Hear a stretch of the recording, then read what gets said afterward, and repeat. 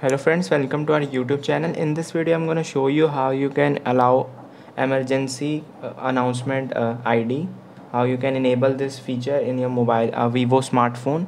If you want incoming call and allow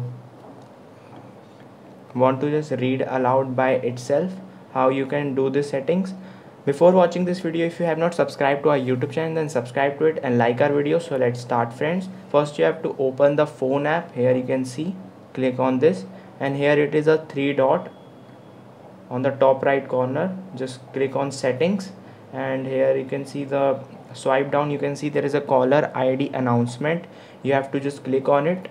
Here it is, and it is shows that it is on the never option. You have to click on always option, and when your incoming call is coming, it will announce your caller ID like this.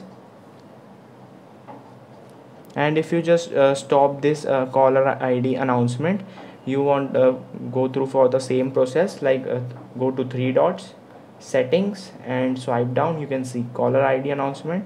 You have to there are three options. You have always, only, when using a headset.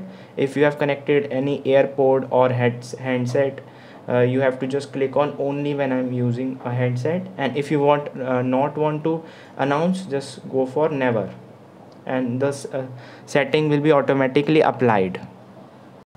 And friends, you can see it is successfully turned off.